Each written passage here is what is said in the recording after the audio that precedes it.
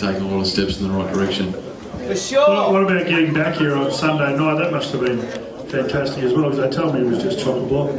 Yeah, it's certainly something I've never experienced other than when I went to Papua New Guinea for a... I've never seen fans like it. It was unreal.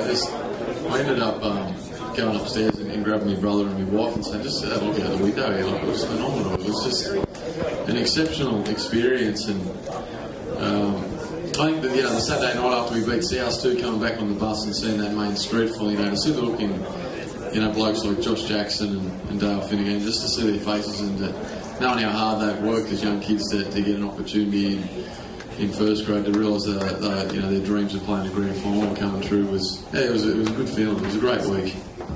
Well, mate, it was your first.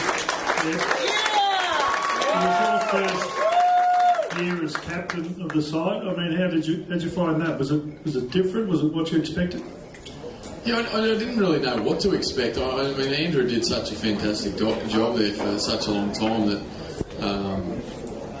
when I got given the captaincy, it took me 2 or 3 days. I think I rung Todd 3 times that afternoon saying, "Is this happening? Are you sure?"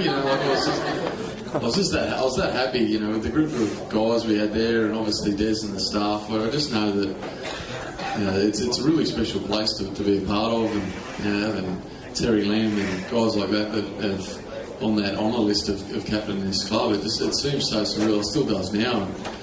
And, with the group of guys that we've got there in the playing roster, it's a real honour, and it's certainly something I'm just so proud of, and especially at this club. And mate, you're obviously smart too. It's a good idea to suck up to the CEO. I do possibly as well. Very clever. Yeah, he pays the wages.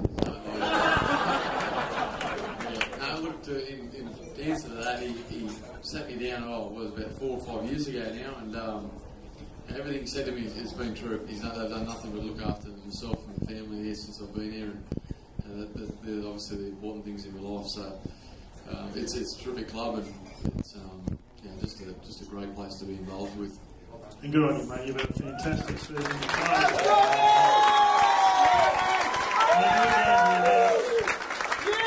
The Bulldogs 18 Member of the Year now. I don't know if you know who that is. We better get the trophy. That's the person there.